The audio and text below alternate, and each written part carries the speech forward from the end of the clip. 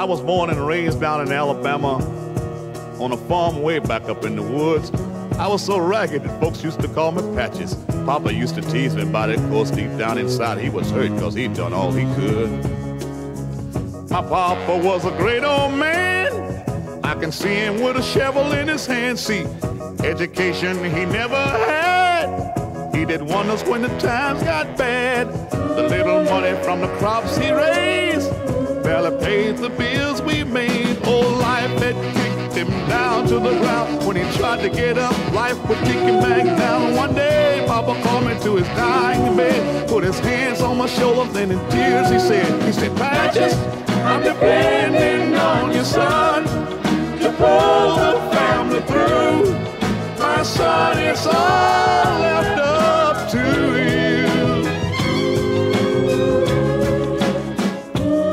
2 days later, Papa passed away, and I became a man that day. So I told Mama I was gonna quit school, but she said that was Daddy's strictest rule.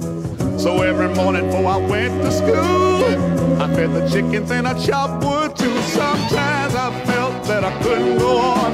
I wanted to leave, just run away from home. But I would remember what my daddy said, with tears in his eyes on his dying bed. He said, Patches, I'm depending on you, son. I've tried to do my best.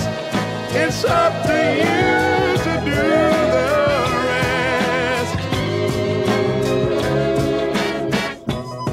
Then one day a strong rain came and washed all the crops away. And at the age of 13, I thought I was carrying the weight of the whole world on my shoulders. And you know, Mama knew what I was going through, 'cause every day I had to work the fields, 'cause that's the only way we got our meals. See, I was the oldest of the family, and everybody else depended on me.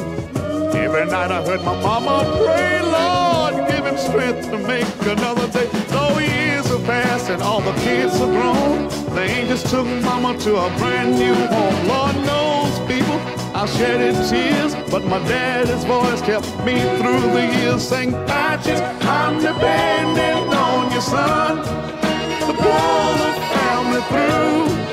My son, it's all